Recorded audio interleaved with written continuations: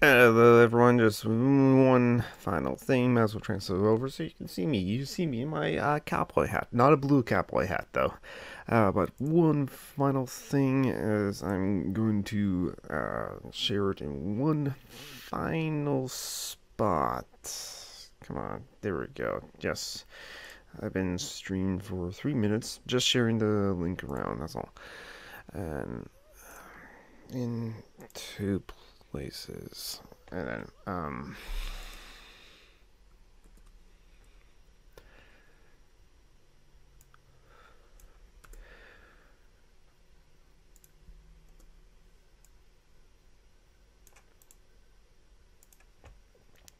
it's a weird day for me because I literally just woke up. I almost like back in high school, where just like I literally just like roll out of bed as it were, and then I'm like now awakened here. Yeah, as because the situation with me is like yeah, this week is a day off for me. The week is a week off for me because yes, this Thursday is a special holiday. Yeah. That's a lot of notifications. I'll figure that out later. I'll maybe read it during the break. One more share. Oh, maybe I can share it with Reddit. I have to find a place, a community to like share this in places to Reddit. But the thing is, like for me, is like it's something that places I share this with. No, I'm actually active in that community. Actually, I talk a lot, share a lot, communicate a lot, post there or interact with the people in those communities. But there's a bunch of communities that I just like join and I just see, oh, a clear promote yourself here, and I just like bam, pop the links there, and I've been like doing that regularly a lot. Okay.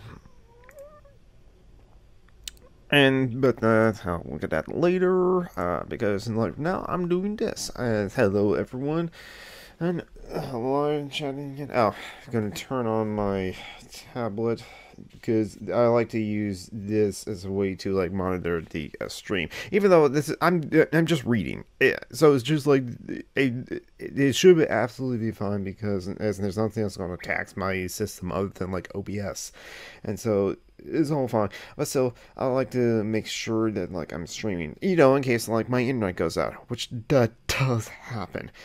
So welcome everyone, and again, this is another charity stream. All my streams are going to be charity streams until like proven otherwise. Thank you for the follows from my new followers, Simon3581. I think I know who they are. He is actually because we chatted before.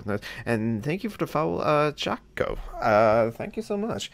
Now, I always appreciate new followers because maybe that will like get me like I'm not going to think about getting a partner. I don't care about like earning extra money so that I can like give it to my friends, like my friend Joanna, who's the current recipient of this charity stream right now. There is her story right there. End of the month is always difficult for Joanna. She lives on SSDI and only gets $1,300 a month. And this actually happened to me too. A bunch of charges, like it hit her account at once, and the bunch of charges hit one of my credit cards, caused it to max over just a little bit. But I took some money from my checking or my savings in order to like pay it off and get it down below the limit. But I'm also going to get paid this Friday regardless, even though it's a day off, and I saw that should take care of that. And my hat just hit my microphone. Apologize for that.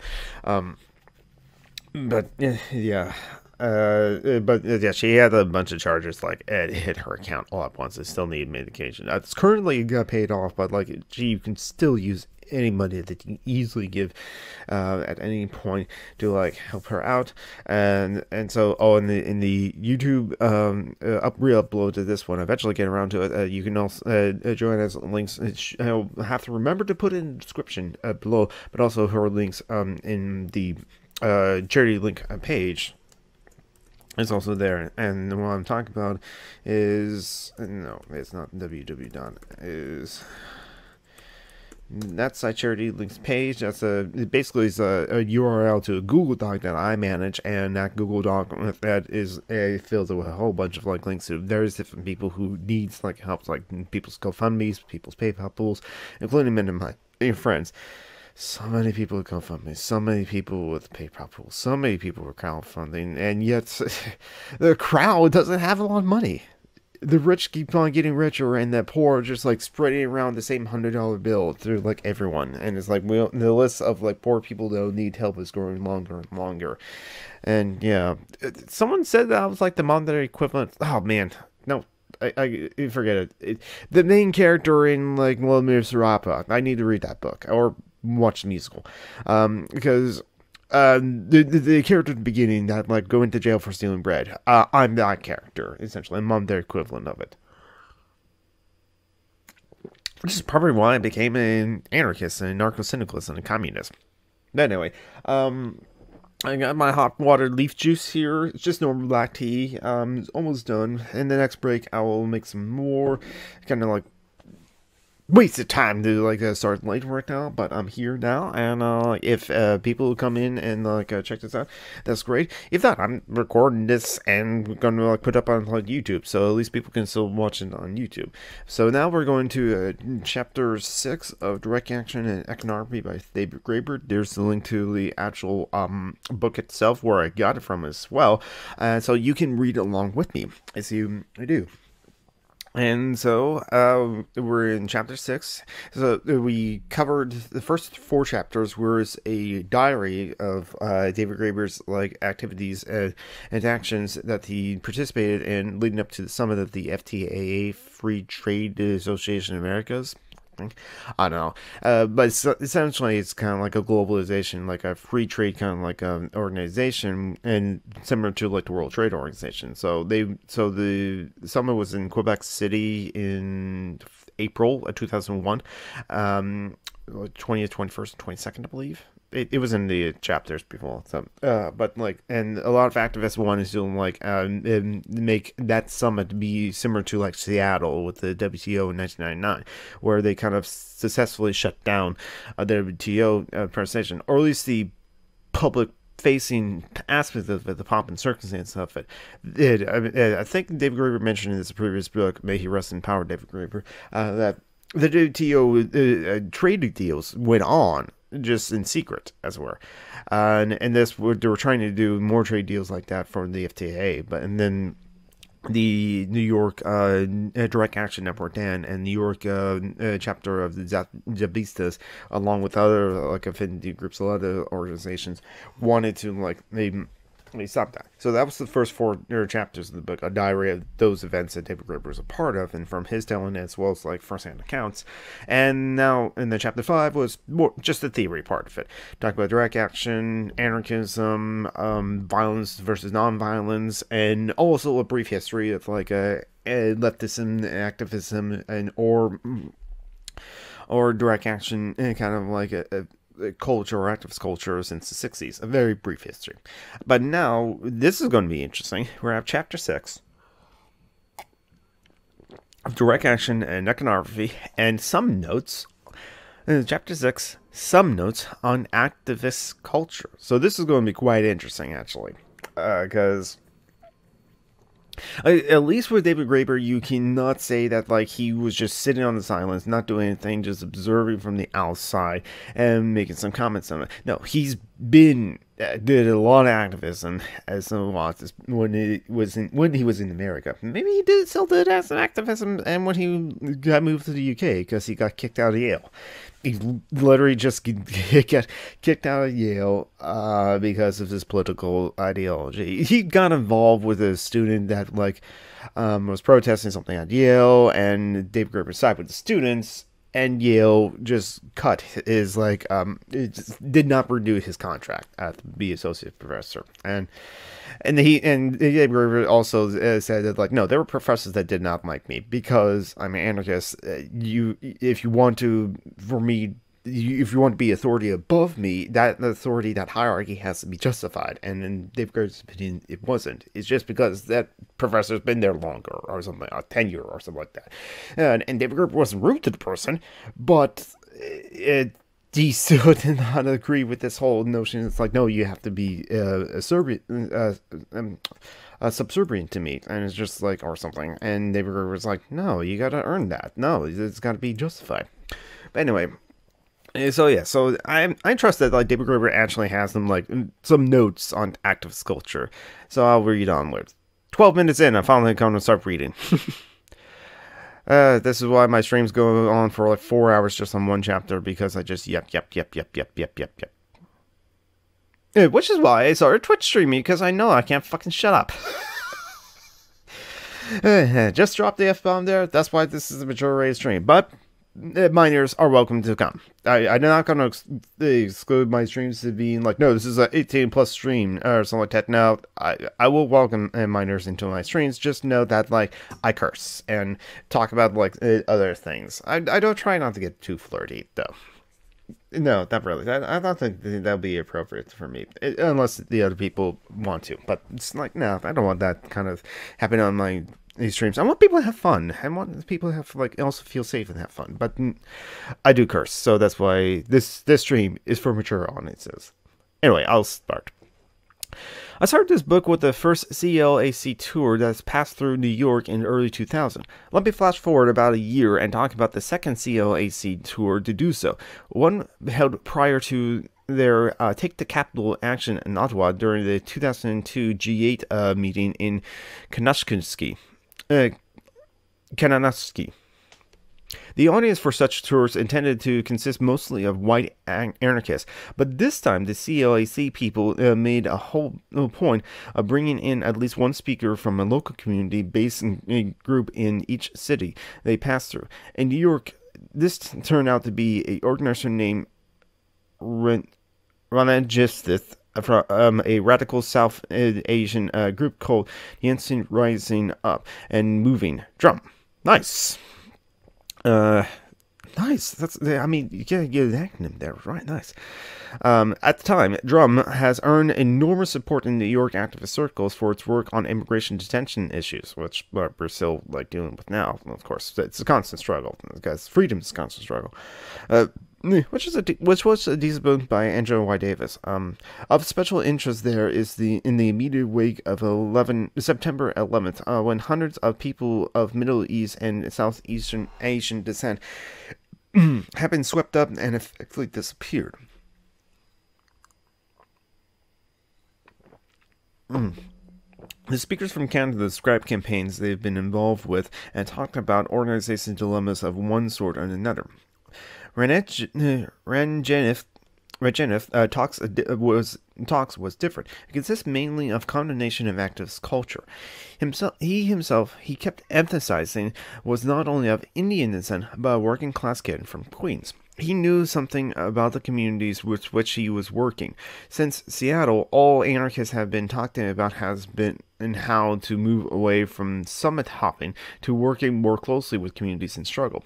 The problem, he emphasized, was that they had developed their own style of dress, mannerisms, way of talking, taste in music, and food, a kind of hybrid mishmash of hippie, punk, and mainstream middle-class white culture.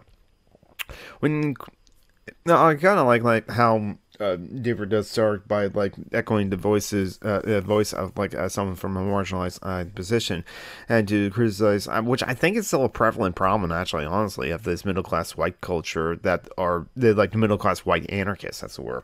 I can honestly point to like certain like online personalities, online leftist personalities, or people that claim themselves to be leftists that are trying to like promote the cause, but are from a white working class, a white middle class as well. Actually, I could fall in that category. I have to like really check myself a lot as well. I'm working class though, but because I'm living paycheck to paycheck, and I'm maxing out my credit cards to help assist my friends as much as I can financially. But I'm from a very, very privileged background, so I have to remember that and check myself as I'm trying to like help other communities and help marginalized communities. I should know my place. So I'll continue with incorporated chunks of more exotic revolutionary traditions, and this made it almost impossible for them to communicate with anyone outside their own little charm circle. Yeah, so yes, kind of like the cliques in high school can still continue to happen afterwards. Some elements of this activist culture, the rejection of personal hygiene standards. Oh, just don't try to make it cool though that you're not showering or not. If you have find that difficult to do, or you have like, or it's personally difficult to do, okay, then yes, no. The people with disabilities have a difficulty to shower themselves, but still, don't make it the cool thing to do. Just reject it. For instance, were considered downright offensive by most of those with whom they wish to form alliances. Others, like the vegan diet, made it impossible to sit down at the table with almost anyone who was not already an activist. Yeah. There are some cool vegans out there. I know my friend Phoenix, whose panel's in the about page, and it has a YouTube channel where she's criticized a lot of vegans, a lot of vegans on YouTube and online and other places. And yeah, the vegan community, there's like a lot of problems with gaslighting, and most and of the vegans I know of that are cool are at least like anarchists, libertarian-socialists, or anti-capitalists, and that's where the veganism come from, or that's where their focus is of their vegan activism, is to like get rid of capitalism as opposed to anything else, because the meat industry is another industry. But yeah, even my friend Litano, the co-host of Social Justice Achlemy, she has her opinions about vegans as well, and with like the few exceptions of like Phoenix, our friend Jamie J, Sanctified One, and Captain Andy are being the cool vegans that are at least not as annoying as other vegans, kind of like with this one as well. Activist culture was choking the promise of the movement, and anarchists had made up their minds of what they already want to do. I'm gonna come back. Actually, let me come back to this point. It's like it makes it impossible to sit at the table and sit down with almost anyone who's already an activist. That's almost true in online spaces as well for like leftism. Thankfully, in my interactions, I've not seen people like. That's a lie. I've seen people kind of like gatekeep as well, but we shouldn't. Like, no one has to read Marx at all to be a leftist or be anti-capitalist.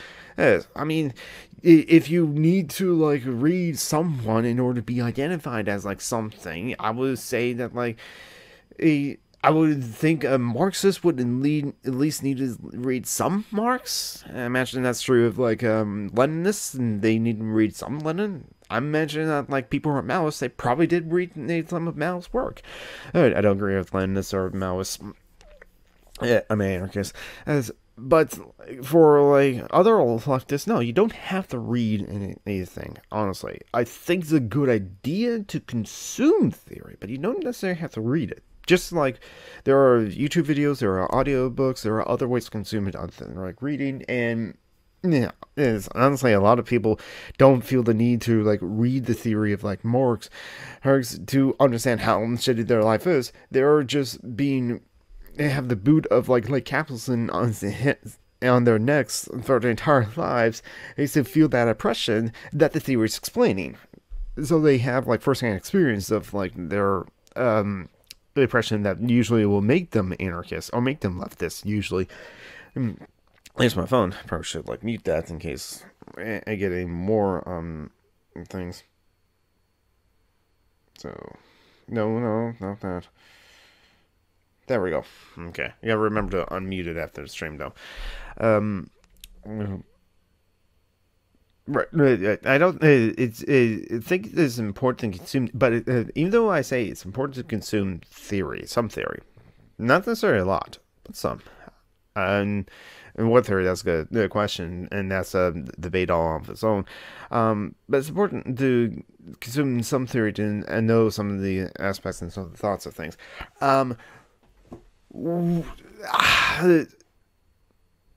Is it necessary to call yourself a leftist to consume theory? I say no. I don't want to gatekeep too much. I think it's like agreeing with certain principles, but like this kind of like thing, making it you have to order to be an activist to be sitting at the table is like something that we should not do. And I just remembered something else.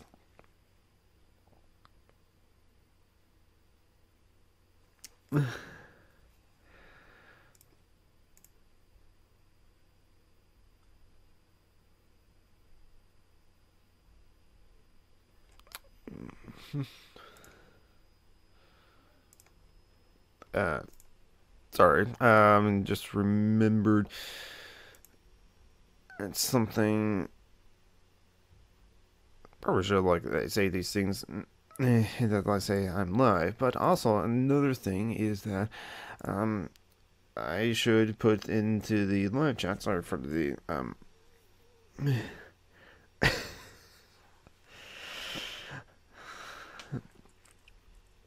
but this stream is live. I'm doing that 20 minutes in, but still.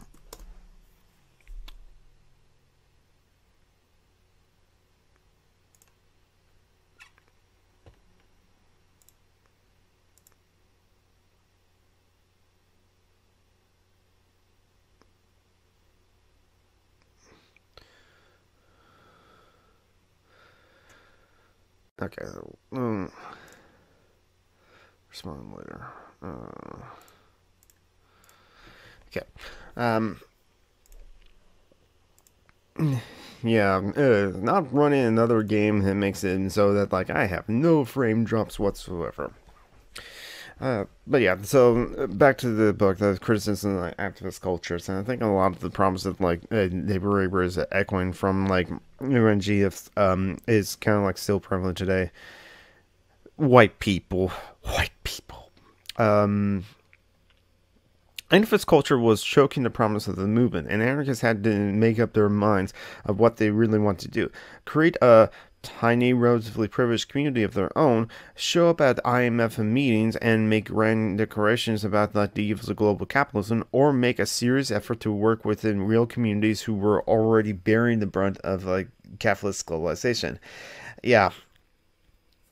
This is honestly a conflict for me because like I do want like I held myself back from like helping out in real communities and for various different reasons. One, I work a lot, but also it's just like I feel bad for saying this, but it's like I want to help out my friends, but my friends are in Minnesota or in Indiana or in like Maryland, and helping out locally is something I should do, and I advocate for people to do that. But by doing that as well,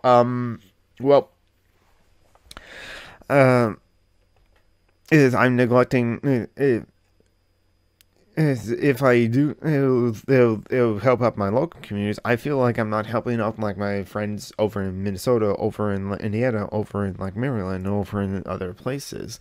It's that weird kind of like thing of connectivity of like in online. I know I have so many online friends, but they're not local. So if I help out locally, I'm doing what's an important work and good work to do.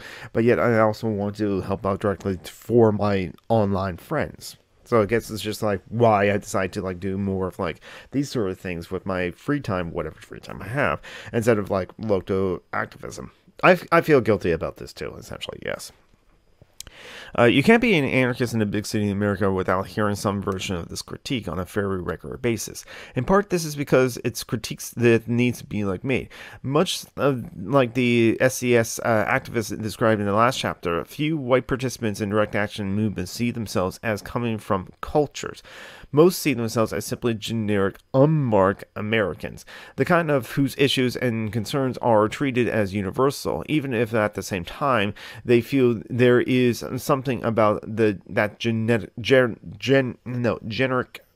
generic American way of life that is deeply inhuman, unsustainable, and wrong. As anarchists and revolutionaries, therefore, they are faced with the same dilemma, whether they try to create an alternative culture of their own or to concentrate on alliance works, supporting the struggle for those who like suffer most under the existing system, but who are also willing to like work with them as allies. To put it crudely, they have to like choose between whether to focus on their own alienation or others' oppressions. I mean, I guess I want to focus on my own alienation sometimes, but but yet I'm more focused on like others' oppressions. But it's not like others in the local community; it's other people I know online. So I feel this.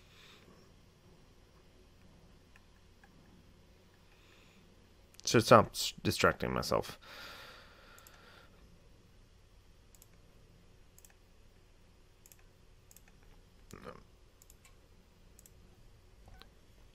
Certainly, in reality, almost everyone ends up doing a little of both. But this is precisely what leads to exactly the contradiction Ranjit was pointing to. I kind of like stick to the pronunciation, just stick with it. The more one creates one's own alienated alternate culture, the more bizarrely and outlandish one seems to outsiders, including those with whom one ostracizes, ostensibly wishes to ally. Many people of color sees anarchist culture itself as a badge of white privilege being waved in their face. Fair. As a African American anarchist remarks in regards to punk style of clothes, dress, and compartmentalist, if I went out on the streets looking like that, I'd be dragged down to the police shop in 15 minutes. Yeah, it's kind of a white privilege to say I'm an anarchist, I'm an anarchist, I'm an anarchist. I fucking do that too. I have leggings that have the A symbol. Let's see, do I have one nearby? Yeah. Yes, I mean, when I receive some like great coughs to like cover myself for like COVID, I put the anarchist symbols in red and black on them. I'm proudly wearing to myself as aesthetic. Oh, I'm an anarchist. And yeah, that's probably is a white privilege for sure. I should be aware of that. On the other hand, it seems unreasonable to ask anarchists to abandon all attempts to build alternative cultures, to fall back on a way of life they hate, just as not to put off others. But can one really be against a culture? This is a question I want to explore in this chapter. Culture is a term with such universal positive associations nowadays. It's already slightly odd to like hear that the fact that certain people have a culture is treated as a problem, or all the more so when the culture in question is born of a consistent effort to create a less hierarchical, less alienated, and more democratic and ecological sustainable form of life. To create a counterculture that might befit a genuine free society, it seems to me unraveling this paradox will bring us to the core of the fundamental dilemmas of the anarchist project.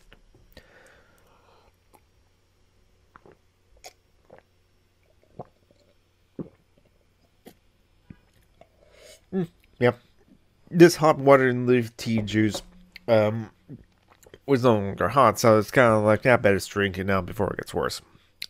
Dilemmas of white privilege. This I have to read very open-mindedly and listen to the words. Most often, activist culture is seen as problematic, as it was for Ranjit. Because it is seen as a form of white privilege, and arguments about activist culture are framed in terms of race. Americans' radical divisions have, of course, been the scorn of radical politics in the United States for centuries. Yeah, and I think David Graeber would also like acknowledge that like he is a white person and as well. He's actually Jewish though, but like it's Jewish people being racialized. It depends where you are. Maybe not so much in America, maybe in Europe. I forgot which. It could be either way. Honestly, it depends on who you ask. Are Jewish people white? Depends. Historically, they have made the maintenance of ongoing class-based alliances extraordinarily difficult. Arguments like this regularly rip direct action groups apart.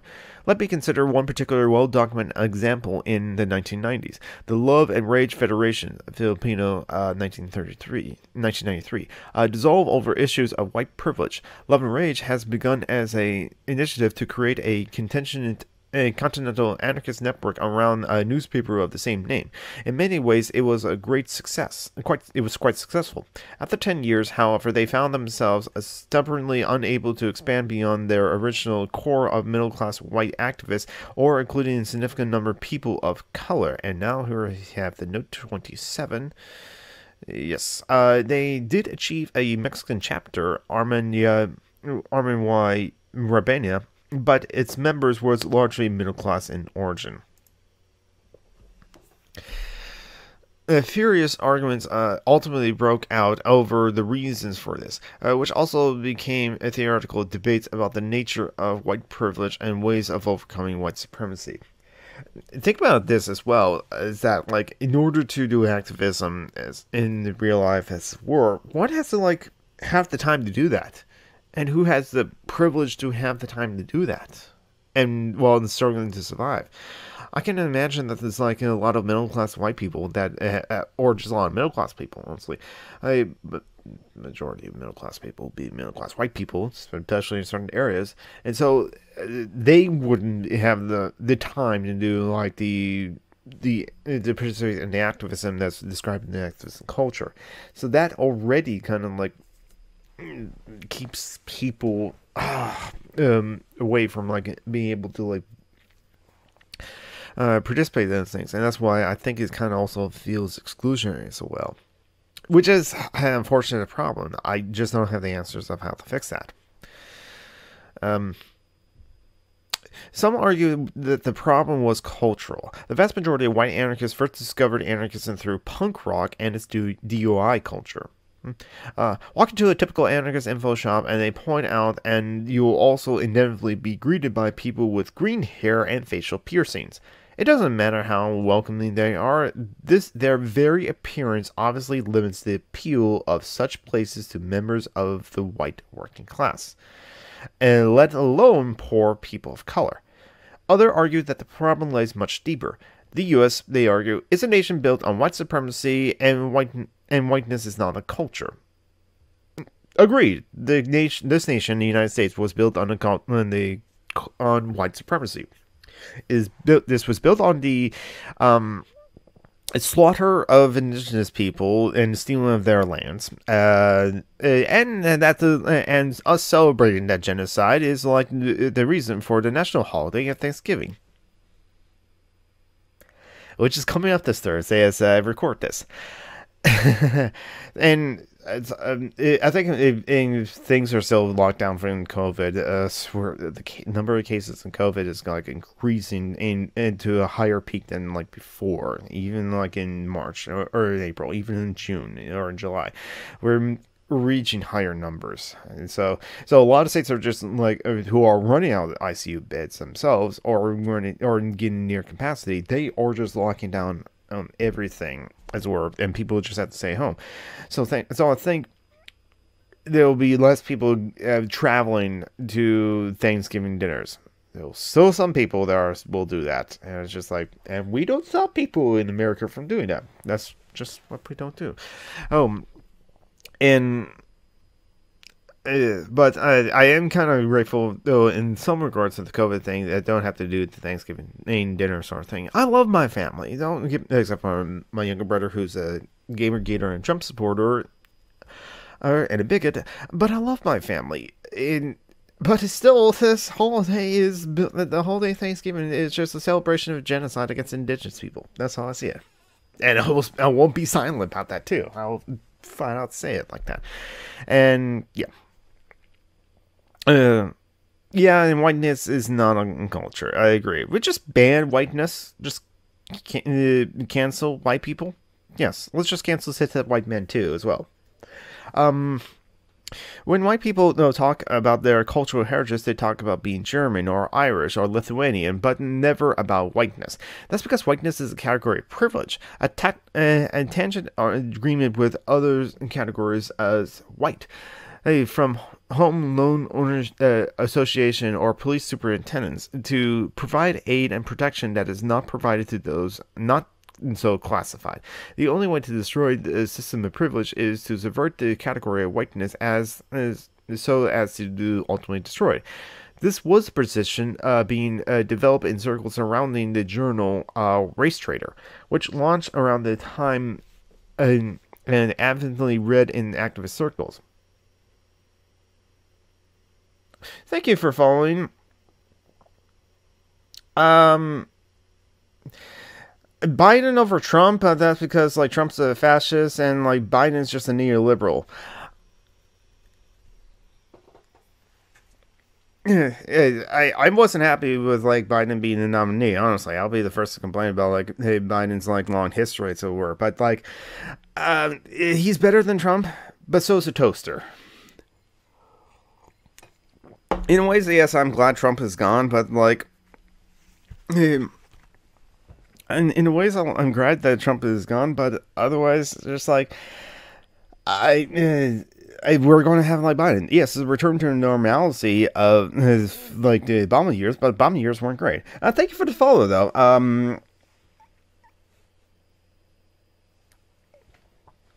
Yeah, Biden did. Well, yeah, the most he did about like being the civil rights activist that like he just like he lifeguard at a swimming pool for a summer in a neighborhood predominantly of people of color in Delaware in the 60s. That's about it. But yeah, Biden's a racist and a sexual assaulter. That's kind of like the topic of like of the thing that's just kind of out of nowhere. I like to keep the conversation from the live chat to be kind of like focused more or less tangentially, at least, to the topic at hand.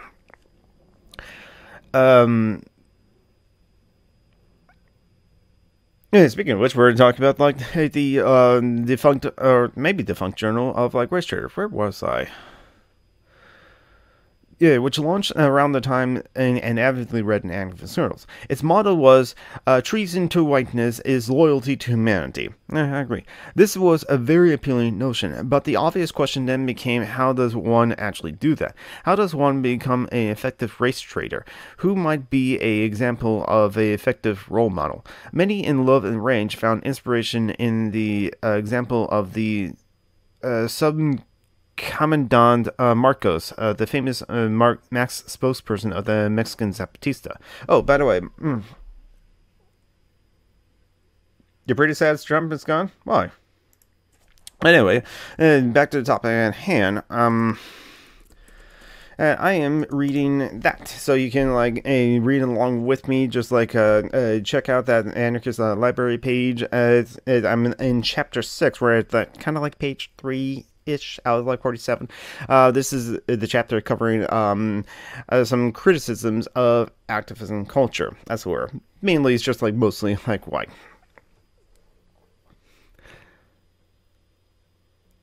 So I'll continue. See, who might be the effective role as Marcos, the famous Marcos was originally a middle-class Mexican who led a group of mostly privileged urban revolutionaries to organize indigenous cultures in Shasta, and after 10 years in the jungle, came to abandon his vanguard ideology in order to become an agent carrying out decisions made by the indigenous cultures. Okay. That's a way to go, actually. Because definitely we should like listen to the most vulnerable people in the area in the community, and the indigenous cultures in like Latin America and Mexico probably are among the most marginalized and vulnerable. In his willingness to step back and accept the leaderships of oppressed communities, he could be considered an example of a genuine race trader.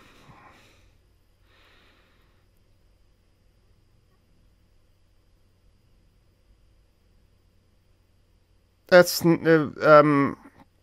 please get the conversation and on the topic at hand. And I don't want to like just spend the whole time talking about Trump. If I was talking about like maybe criticism of Biden and criticism of Obama, then yeah, that'll be maybe it's time to bring up like from Trump. But fuck Trump. Trump is a fascist, or like a pseudo-fascist. They definitely want to be a fascist dictator. Yeah, I'm just glad that like he finally conceded, so that like and hopefully we can like now have that peaceful transition, as it were, because like and fuck Trump supporters too. No, I hate them.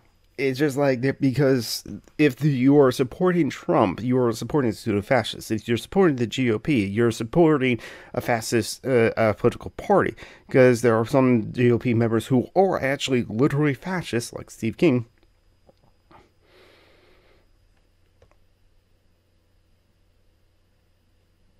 Alright, I'm done with you.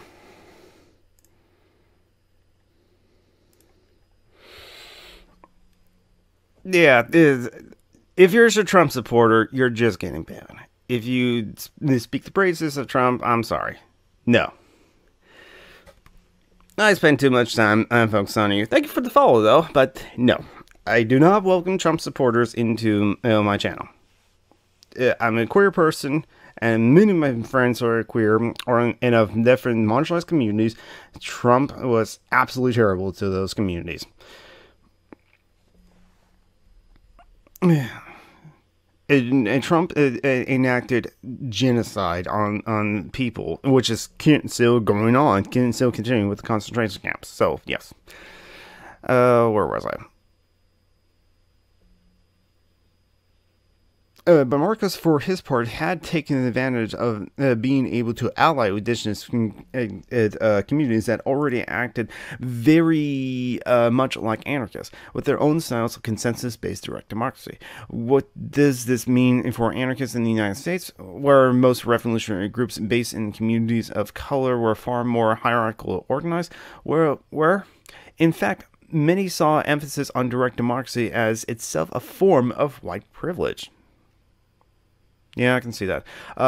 What all this means having to abandon any ideas of building a new society in the shell of the old, or at least of white anarchists playing any significant role in the process of doing so? Within a year or two, Love and Rage split into like feuding factions over racial issues, and the entire project ultimately floundered. I guess maybe, yeah, direct democracy can be seen as a form of white privilege. Is because, like, everyone else is just focusing on surviving, and it's like, just like in, sorry to bother you, what is a white voice? The voice of someone who doesn't have his bill, who has all his bills paid, in a privileged position that he doesn't have to worry about, can he afford rent or mortgage, or can he afford, or the meals for next month. He has all that taken care of, and that is typically a white person. So yeah, I can definitely see this too. It would be like someone like me who's benefits from the current system as it is, more or less, and probably I did benefit under Trump as well, but fuck Trump. So me advocating for direct democracy might be a form of white privilege. But anyway, continuing on, similar debates erupted in the earlier days of the globalization movement. In this case, the kickoff was a piece called Where Was the Color in Seattle, Martinez 2000, that sparked continuous arguments about the nature of racial privilege, outreach versus alliances models, and how to accept the leadership of communities of color. About the stifling effects of white guilt, the overwhelming white makeup of emerging movements was felt to be a continuous crisis. Certainly, this was the true of New York Direct Action Network. Dan, originally founded to help coordinate the actions against the IMF and World Bank in Washington in April 16, 2000, Dan's second major initiative was to help organize actions against the Republican convention in Philadelphia that summer. In order to do so, a group of Dan organizers proposed to ally with SLAM. Ooh. It's raining. I am in the Seattle area. It's going to be raining last. Ooh, SLAM. Students Liberation Activist Movement. Nice.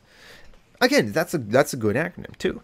A radical student group based at Hunterton College with a much more diverse membership and several other POC. Okay, got him sneeze.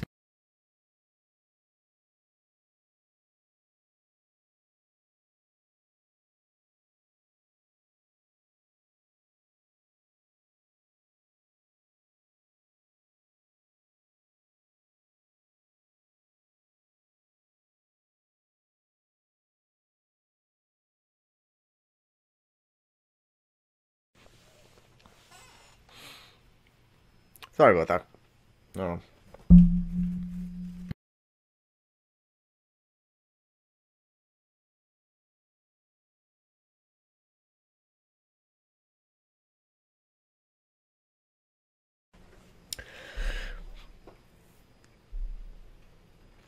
In those days, in the immediate wake of Seattle, everyone was eager to learn Dan's tactics and forms of organization, so the latter was not averse, but they also insisted that the actions themselves focus on the case of Maimuna Abu-Jamal, the black activist and journalist, and then on death row in Philadelphia, and more broadly on the U.S. prison-industrial complex and racial nature of the criminal justice system. These demands isolate a significant faction in Dan who have seen the convention protests as a chance to move from issues of global trade to broader challenges to existing political system as a whole, to juxtapose their own model of direct action to kind of corporate-dominated as representative democracy emboldened by the conventions. Some felt that the two were reconcilable, and that prison and death penalties issues could be used ultimately to raise the same broader questions. Others felt that the compromise was worth the opportunity to create an ongoing alliance. In the end, the effort did not, in fact, led to ongoing alliances, and resulting recriminalization caused a number of activists to give up on Dan entirely. However, the alliance, however temporary, was quite helpful in disseminating Dan-like tactics and styles of decision-making and even anarchist ideals themselves in a wider activist circle.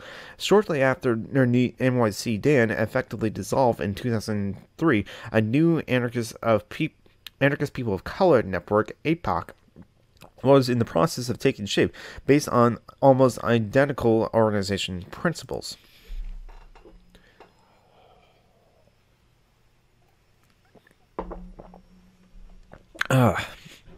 The early experience of APOC, however, already provides an excellent illustration of why direct action-oriented groups had tended to be dominated by people classified as white.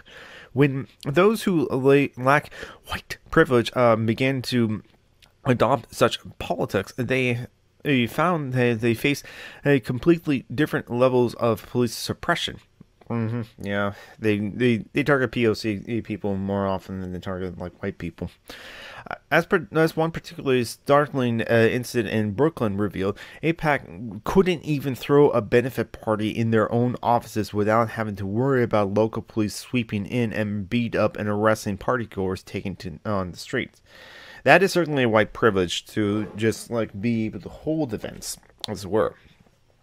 Still true today, which is why the police uprising that we have now.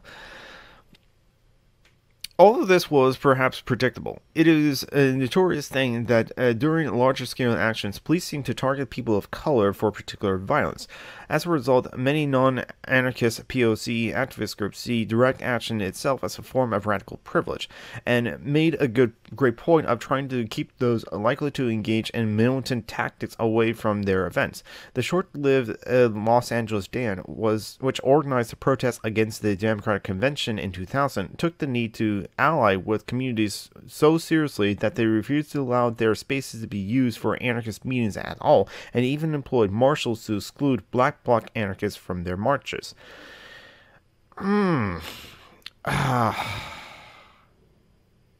That's interesting.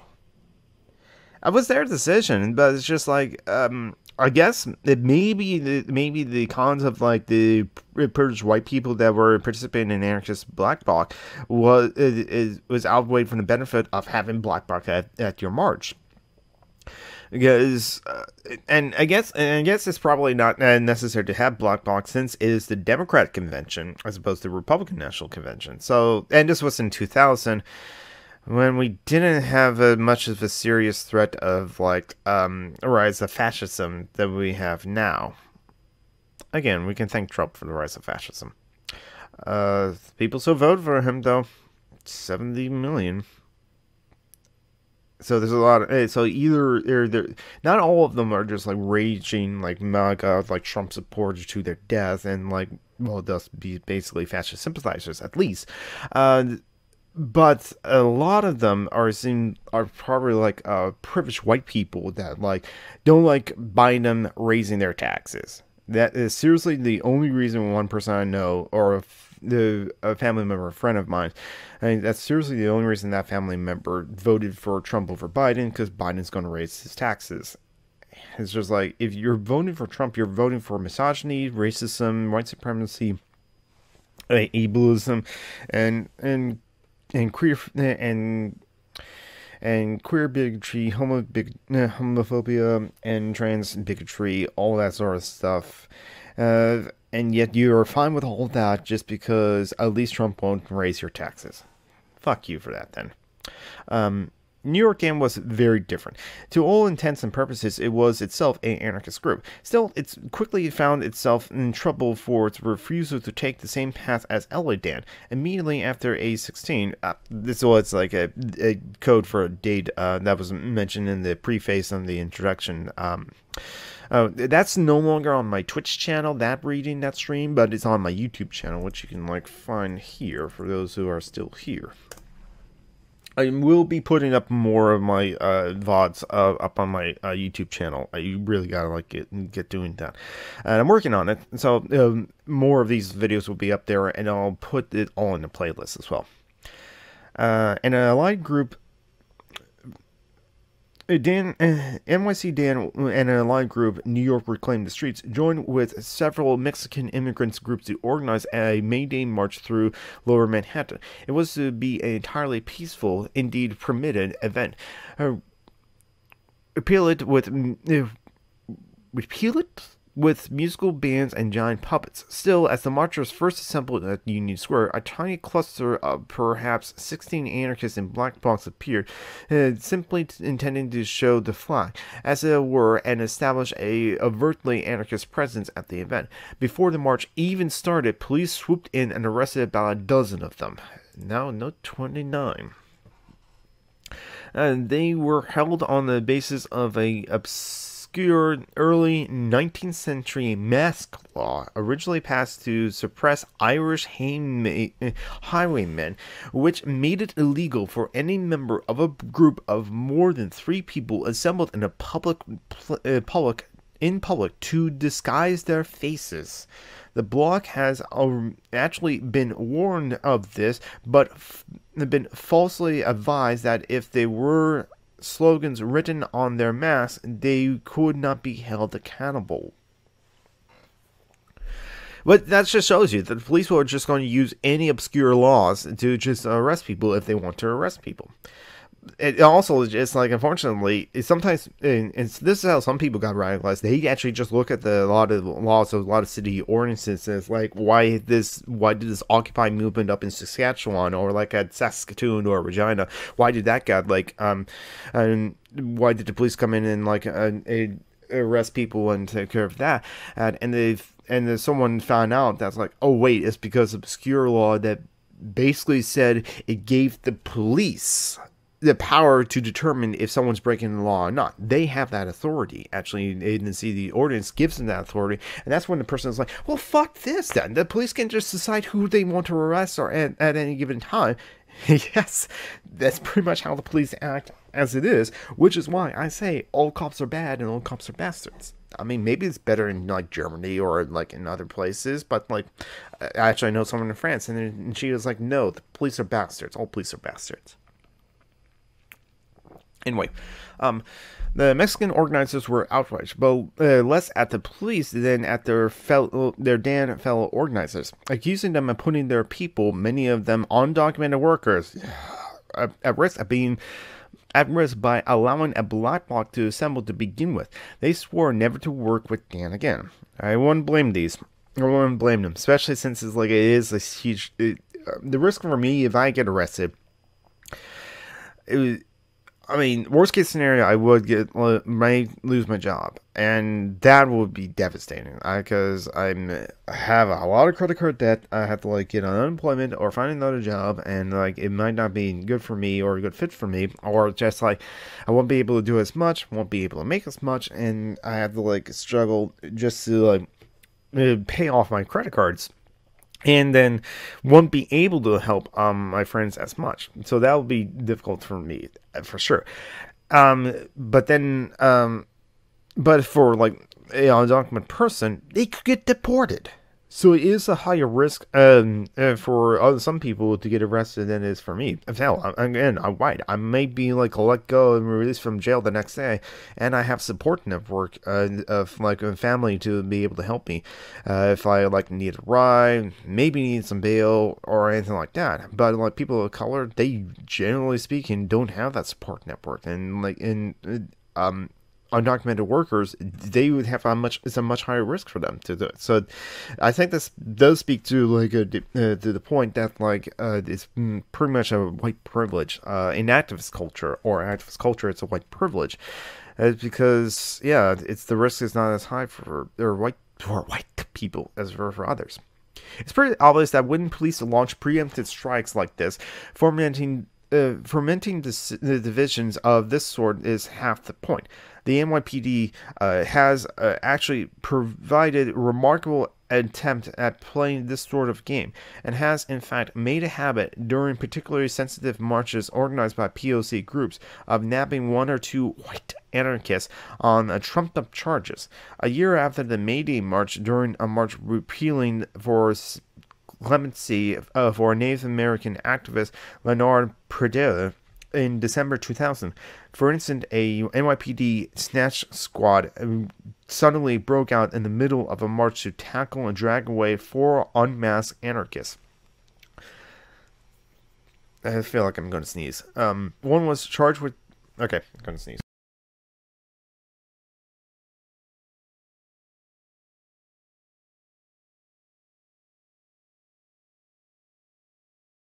Fix it. I just blew my nose.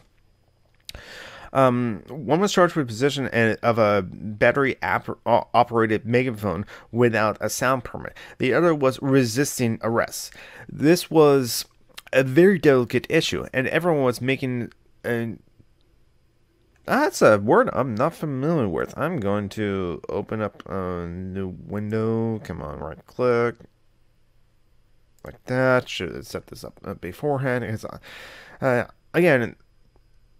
This is what you should read. You are learning new words. Come on, load up and open up the new window. I thought I clicked on that. It's like, my computer's being slow again. Yep, and now I got 2 tabs. Okay, close one of them. What's the word I want to look up? And I've tried. I can't really just like, in other places I can just like highlight it and copy and paste it. But I think I could, and no, sounding things out doesn't work for me. I'm dyslexic. Mouth kids, dyslexia, it's just like not helpful. Okay, let's go to Webster then.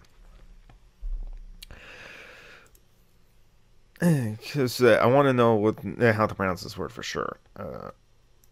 Strenuous. Strenuous! I knew that word, just never seen written. No. Click on that, click on that, click on that, and now click on that. A very delicate issue, and everyone was making strenuous efforts to avoid anything that could be interpreted as a provocation. None of the activists were wearing masks, and the women with the megaphone had not, in fact, been using it, but simply carrying it from one permitted rally point to another. And anyway, as many pointed out, there's no such thing as a moving sound permit. Still, the fact that everyone knew that the arrests were a pretext and consensus and consciously intended to slow dissension didn't really matter. Afterwards, many activists who based their strategy on building alliances with POC groups, including in this case several former members of Love and Rage and now turned Maoists, argued that the very presence of black-clad anarchists could itself be considered a provocation. As a result, such activists often ended up challenging the very principles of direct action. Such activists ended up challenging the very principles of direct action. And this is this is what this whole book's about, direct action. Once I finish this section and get to this section, I'll take a break and make myself some more tea. Whatever the underlying reason, though, there is one thing that it's cruel to emphasize. Groups like Dan are largely white. Particularly striking was the absence of African Americans. For most of its history, NYC Dan has a single black member, in an active core of about 50. That is not to say that it was anything like exclusively white. There were always a fair number of like Latinos, though more likely to be from countries like Brazil or Argentina than say Mexico or Puerto Rico, and even larger number of activists of or East Asia, Chinese, Taiwanese, Korean, or Middle Eastern, Turkish, Egyptian, Iranian descent. Still, their numbers all put together rarely come to more than a third of the active membership. As for the rest, if they had any self-conscious ethnic identity, it was most likely to be Jewish or Irish. While Dan was certainly more diverse than, say, earlier SDS, in a city as diverse as New York, this was considered a matter of scandal. So we're now at a good stopping point. We're now at the next section, dilemmas of privilege that are not necessarily racial. Oh, okay.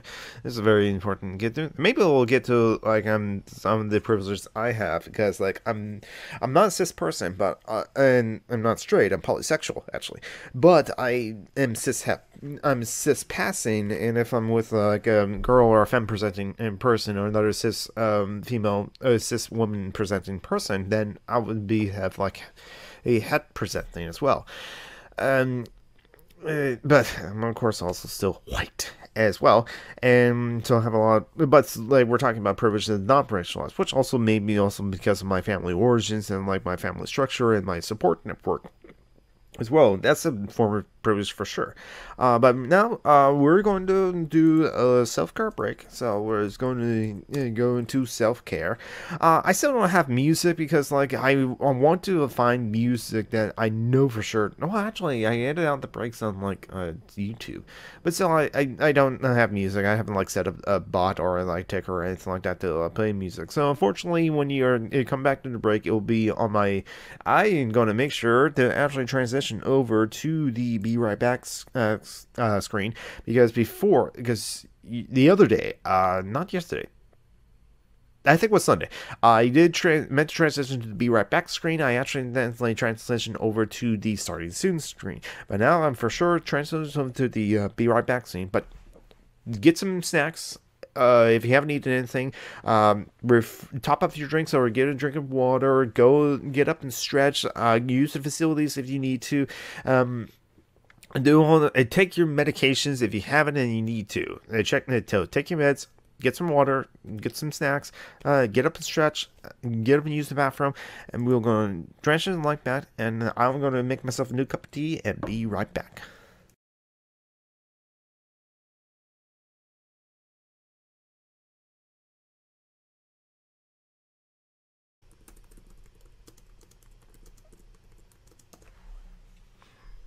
Okay, I'm finally going to like transition back. I also have to remember, or when I'm editing out these breaks, it's just like actually edit out the unnecessary parts of it. And only keep in the time so I'm actually doing analysis, like reading from the book, and not and like keeping all the times that like there's like sounds where.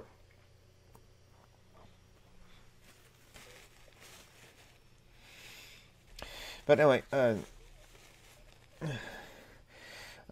I now have my like hot water leaf juice. It's orange spice. Ooh, it's good.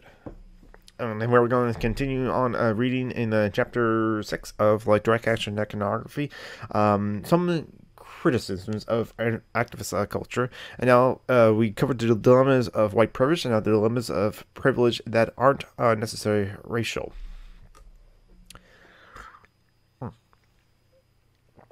I will be returning to specifically racial issues periodically. They are the bane of all racial politics in North America. What I want to emphasize here is these dilemmas are not simply effects of racism. It's simply dilemmas cropped up whenever one has a movement trying to combat the situations of extreme social inequality. Always, those on the bottom who have the most reason to want to challenge such inequalities will also tend to have the most restricted range of weapons at their disposal, with which to do so. Inevitably, this causes endless moral dilemmas for those privileged actually allow them to rebel. This is not a new phenomenon. There is a vast in literature on the subject. Eric Wolf, 1969, for example, pointed out that in every peasant revolt we know about, the backbone of guerrilla armies is always the middle peasantry. Since the poorest stratum lacks the means to carry out substantial insurrection, and the wealthiest lack motivation. Similarly, E.B. Thompson, 1971, and others have demonstrated that the mainstays of early modern bread riots, in reality, events very like what we now call direct action, tend to hail from the most prosperous among the laboring classes. Neither bourgeoisie nor paupers, but members of the respectable working class. In fact, much of the early literature on radical movements seemed to argue that it was impossible for the truly oppressed to become genuine revolutionaries.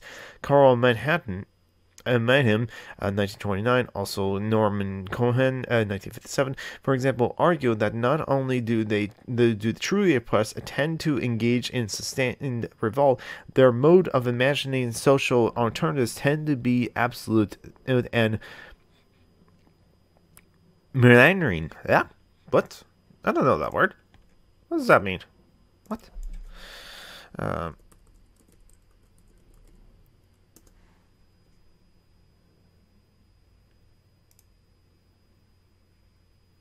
Audio unavailable? What? Let's go to Webster then. DuckDuckGo didn't have the audio for how to pronounce that word, but Webster does. Millenarian. Millenarian.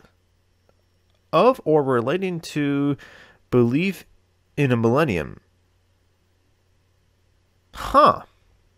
Interesting word. Okay. Also, it's a good thing that I'm not muted. It kind of helps to, like, make sure that that's the case.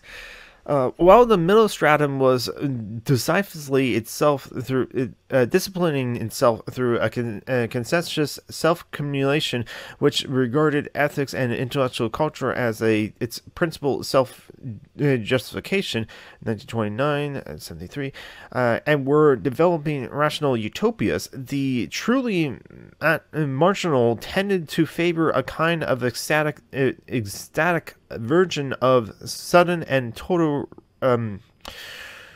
rupture. Manhattan called this Chinellism, a mental structure particular to oppressed peasants, journeymen, and intimate lumpen proletariat, and fantastically emotional preachers. 1929 to 2003. Let's check out this note. Interesting, it was the latter constitutionalists who have traditionally written off as anarchists. Interesting. Hence, when the poorest elements did rise up, they tend to do so in the name of some great millennium vision in the belief. Hold on, let's hear it again and pronounce that word. Millenarian. Millenarian. I'll have to probably listen to that a couple of times before I can remember it. Hence, when the poorest elements did rise up, they tend to do so in the name of some great millenarian vision, and the belief that the world as we know it would soon come to an end. That's kind of how I feel, in one blow, and existing hierarchies be swept away. I kind of knew that won't be true, but because even if we get rid of the state and capitalism, we'll still have white supremacy, still have ableism, cis heteropatriarchy, and it's going to take a lot of work to dismantle all of those. It's constant work too. Now, while a few nowadays would give much credence to the idea that the poor live in an eternal present or are incapable of such long-term plans, Manhattan does have something of a point. Revolutionary movements have always tended to take on much of their temperance and direction of those very middle strata. At the very least, there has always been something of a gap in those respects between those who suffer the most in an unequal society and those most able to organize effective, sustained oppositions in opposition. In other words, those most affected, as the current activist catchphrase puts it, by feudal or capitalist structures rarely, if ever, organize openly against it. I can see why.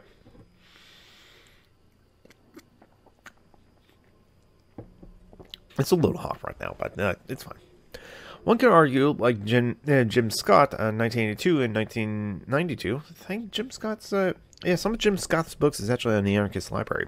That the hidden resistance of the lowly is a great unrecognized force in world history, and surely one would be right, but rarely does this resistance take the form of overt rebellion. Windows disjunctions and superimpose over more profound subscriptions of differences like race, culture, ethnicity, they become far more visible. But it seems to me that they are always going to be, like, in some form or another, they're simply one of those inevitable side effects of social inequality. Note number 31. All of this sounds a little like the famous political science notion of the middle third of the population, which is you can either identify its interest with the wealthy third above them, or in creating a conservative majority, or with the poor third below, creating a progressive one. I think the tendency to reduce such as social stratifications to a simple matter of wealth or even power is a bit decisive.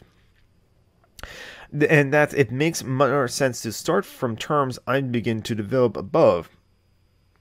Hello, Tavi. To look at the relations between those who are revolting mainly against oppression and those revolting mainly against alienation. I'll develop these arguments further in a bit. For now, though, before turning to activist cultures in more detail, I have better addressed the frequent accusations that activists themselves, with those in the globalization movement in particular, are in the general scones of a political class, a privileged class. Now, Tavi is lurking, and the sleepy lurkin's awake, alive, and should make food. Go make food, Tavi. I'll give you a shout out. Even though it's just like, maybe it's just like, yeah. It's you, me, maybe one other guy that just followed that I banned, and... Oh yeah, that's right, StreamLabs might be counted as a viewer. Huh! But still, I'll give you a shout out as well, especially since these videos do go up to my YouTube channel, and people will be able to see it right now because I remembered to refresh the chat box. I didn't do that on Sunday. Yesterday. That was yesterday. I didn't refresh the chat box. I expected the chat box to be there, but now the chat box is there, so there you go. There's the shout out. And you're welcome, of course, Tabby. Thank you for doing that. Thank you for doing that. I spent too much time talking to that person too. Of course, in the case of the globalization movement, one common popular perception is that we are not even talking about members of middle strata, but about members of the elite. This idea has become so deeply entrenched, in fact, that it has become a common wisdom not only among conservative commentators, but to some degree to the public more generally. Before going on, and then let's briefly take on this perception, one which is, of course, a social phenomenon in its own right. I also do appreciate that this David Graeber does kind of like is looking at the critiques of the socialist culture as well, since he is an anthropologist. I'm interested in that kind of like field myself, as it were, because a lot of anthropologists tend to become anarchists, as it were, as David Graeber said that his own experience solidified his position of anarchism. He was always like interested in it and came from a working class family, and like his uncle was actually part of the Spanish Revolution in during the Spanish Civil War in Catalonia between 1936 and 1939. So he kind of learned about like anarchism from that, but he didn't realize that no, it can actually work until he went to Madagascar. But anyway, he wrote about his experience in Madagascar in another book, and he mentions it a lot in a lot of his talks and in a lot of other places, but I think I'm just going to continue on reading and the myth of trust funds. The stereotype runs something like this. The core of the anti-globalization movement is made up of rich upper-middle-class teenagers, trust fund babies, who can afford to spend their time traveling from summit to summit and making trouble. In a way, the accusation was predictable enough. Right-wing populism in the U.S. is largely based on the accusation that liberals are part of an upper-middle-class elite whose values are deeply alien to that of the working class Americans. It would be hardly surprising that, faced with leftist radicals, the first instinct of right-wing talk radio hosts would be to assume that if liberals were drawn from the preposterous, revolutionaries would have to be drawn from the actual rich.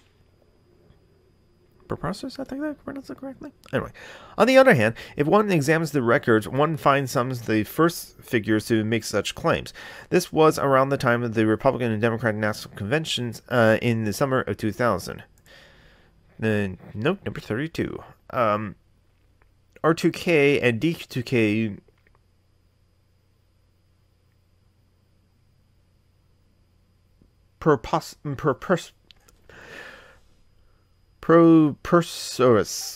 wealthy. Okay.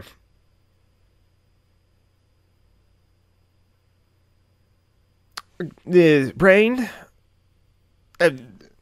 I'll probably figure it out later, or if I get struggle with it again, I'll just like listen to Webster Dictionary pronunciation of it, in activist parlance, or in their combined, words on a pain form, R2D2.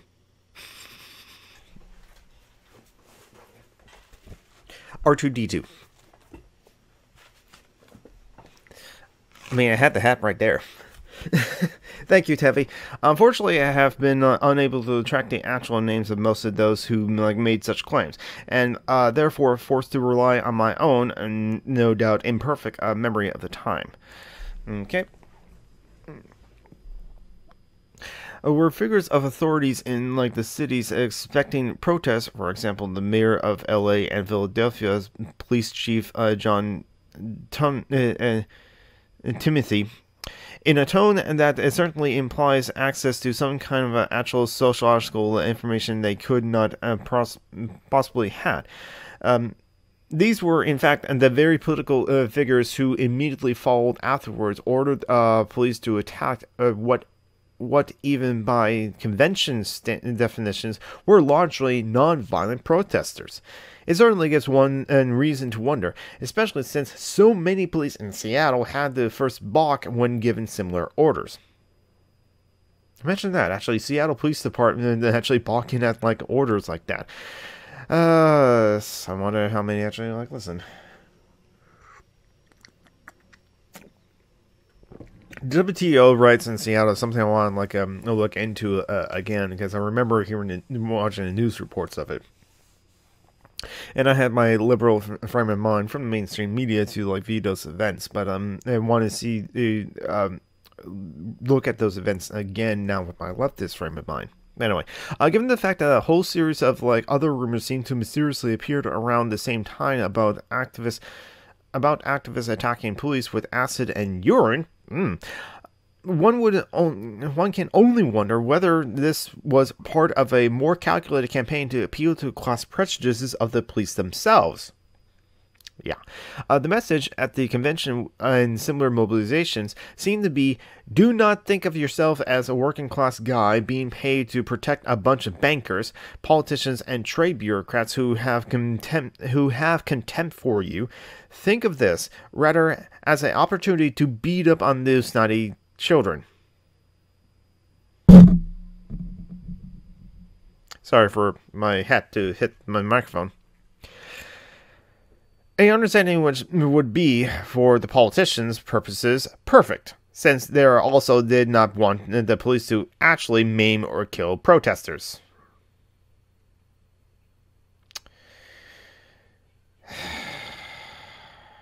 Yeah, if you give rein for the police to just beat up on people, they'll beat up on people.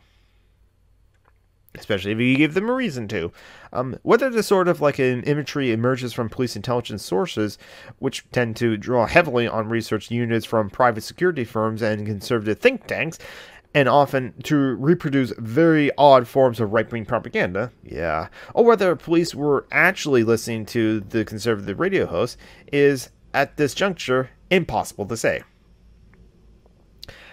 Note number 33. We'll be considering some of these questions further in Chapter 9. Ooh, so we'll look forward to that. Sounds like cops in a nutshell. Yeah.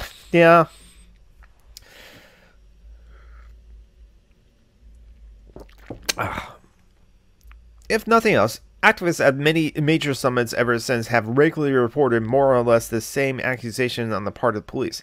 As one friend summarized it to me, "You're all a bunch of rich kids who put on masks so your daddies can't see your faces on the news when you go and smash things up, and then you go home to your mansions and watch it all on TV and laugh at us." If nothing else, the rumors became remarkably consistent. The myth of the trust funds. So, who are activists really? 1.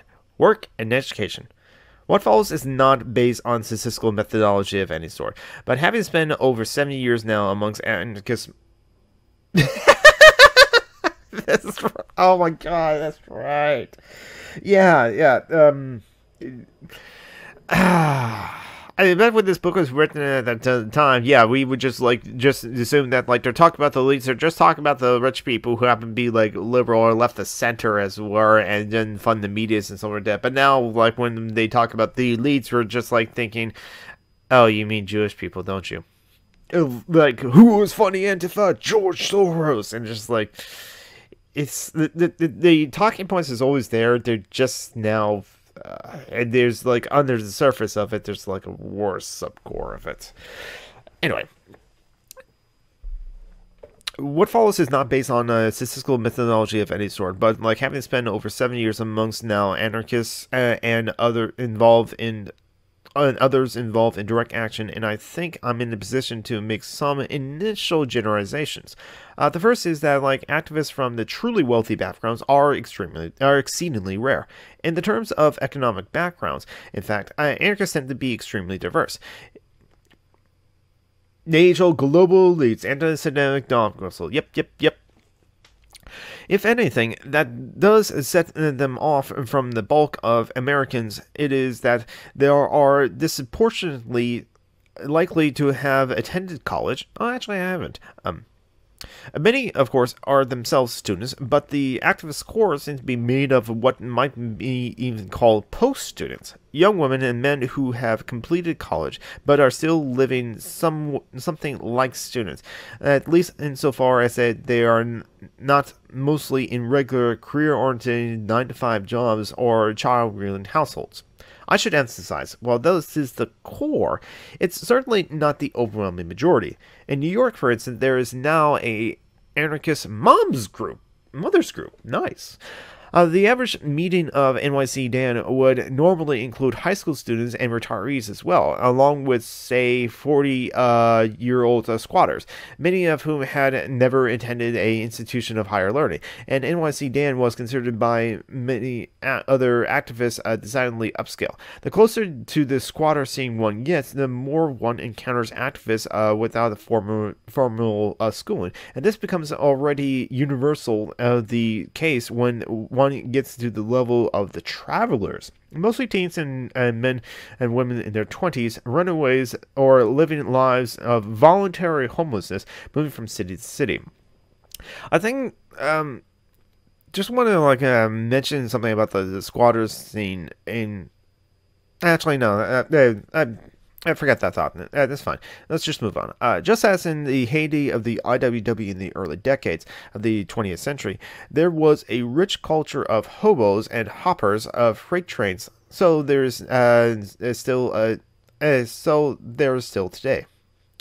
Now I'm reminded of the scene from Alberto Royata at the very beginning, where the three escaped men went on the train, and George Clooney character says, "By any chance, any of you guys be smithies?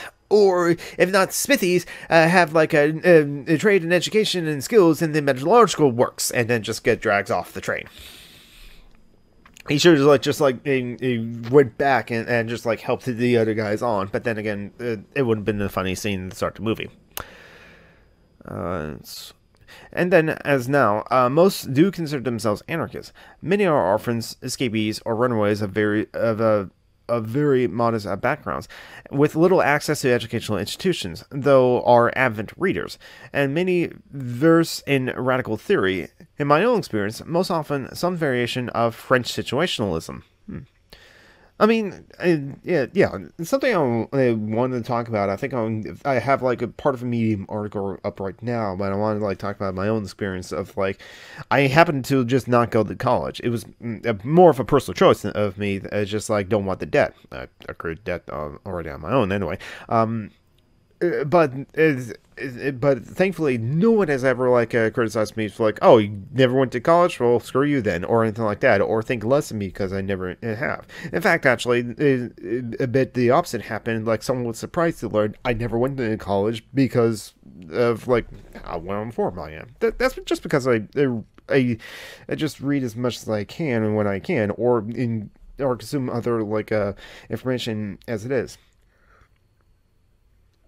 Which makes me think of like some way of like putting up syllabuses or putting up the courses or putting up the classes as it were up online and have that to be an option and not like actually sign up for online classes as it were, because at least there you do get the access to a teacher, to instructors, to someone that like can help you understand things. I think that is very important to the education process for those who like need that. But I wonder, it's like what if we can more open source the college experience of the work. And some aspects of the college experience maybe can never be open source, or you have to like seek out like a reading group or a writing group, or if that's kind of like a group on your own to do the readings as it were, or just like assign yourself and things to do. And actually the DSA can like facilitate that in some areas. There's a lot of like groups where it's just like, hey, here's the reading before this meeting as it were, and it's not required but it's encouraged, and because they're going to mention the articles that is there. And that's something that's like, I wonder if we can, like I said, open source as well. But that's a topic I'll like explore later, because, yeah, even I'm sure that the institutions of like higher education does like benefit a lot of people, and I'm not saying that like, let's get rid of the colleges. No, that benefits a lot of people. My only problem was that like the cost of it was like too much for me, and I didn't consider getting into debt to be like worth it. And also, I didn't know what I wanted to do with it either. And I have like ideas of what I want to do as a career, and that's like changed over time. But anyway. While the travelers may be numerically a relatively minor element in the movement and somewhat marginal, most hate meetings, there are likely to be significantly more of them at any major mobilization than any other who actually has a trust fund. They are also important symbolically because they set a kind of romantic standards for automated experiences: dumpster diving, food, refusing paid employment. That represents one possible idea for those wishing to establish an existence outside the logic of capitalism. I can see why they actually are big into the French situationalists as well. I did read Guy Debord's Society of the Spectacle. It was quite an interesting read. But that's kind of like the criticism. That's the thesis of the book. Is just like it's just all around you. If you're plugged into the system, you're just like get absorbed into the system. And so I can see how the French situation, or students of the French situation, were trying to like create an existence outside the logic of capitalism. I'll continue. There are also those who join such a world voluntarily. They normally are college educated or sometimes college dropouts of far more exalted social class. This is a sort of universal celebrated in popular anarchist books like Crime Inc.'s novel Evasion, 2001. Ooh, a semi-fantasy of a middle-class white punk kids who drop out to join this world, living off trash and leftovers of the industrialized society. Note number 34. Considering here that the following peons to... Okay, I'm going to look at that word. Go. Let's try that first. Where's that word that I was looking up?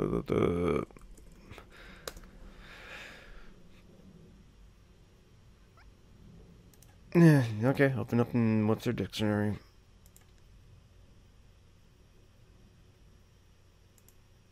Peon. Peon. Okay. Well, I now know how to pronounce it. I have to just remember how to pronounce it. Considering the following opinions of dumpster diving, preaching, what does peeing actually mean? A joyous song or hymn of praise, tribute, thanksgiving, or triumph. Ooh. Preaching salvation through trash. I was up against a lifetime of upper-class conditioning. You'll die from eating that food, they say. The living dead of the workforce. Giving health advice. By what logic is the food deadly the moment it is entered the trash bag? Or passed through the back door? Food that has been on the shelf moments prior. It was a naive faith in the puritanity store-bought food. Okay, I gotta sneeze.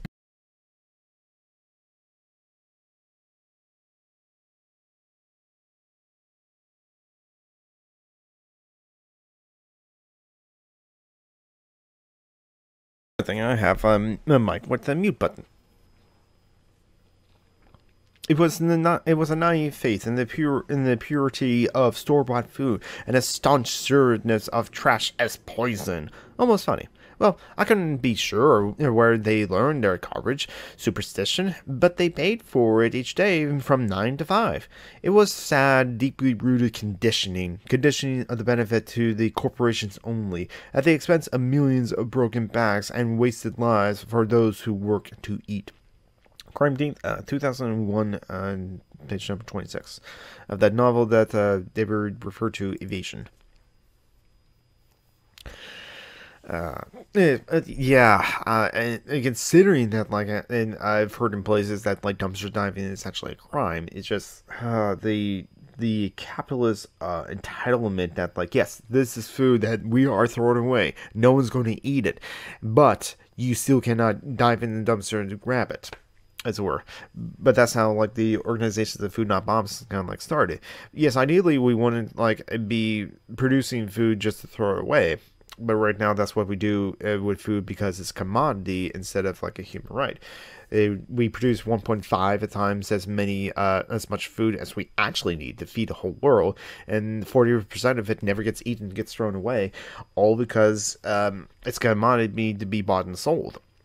And that's how we, like, get so many people that are starving and hungry, like, outside of a Safeway begging for food or begging for money to buy food, while the Safeway just that night throws the food away and doesn't give it to charities.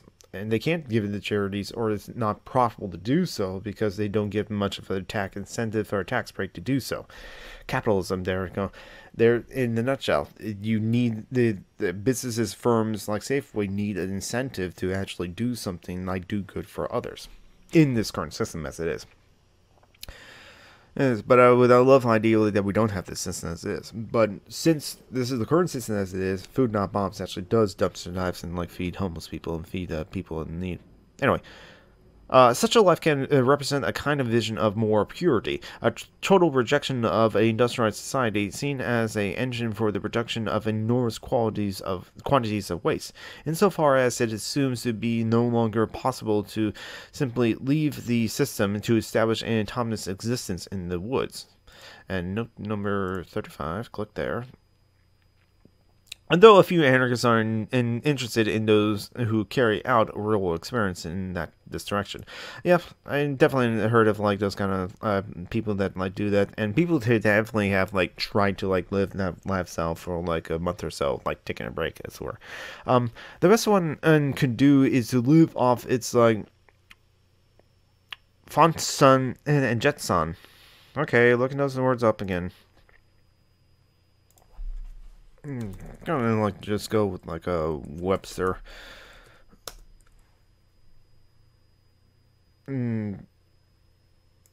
Flotsam. Flotsam. Okay, that's word. The floating wreckage of ship or cargo, and jetsam would probably be the same for, like, aerospace. Jetsam. It's a flotsam and jetsam. Okay.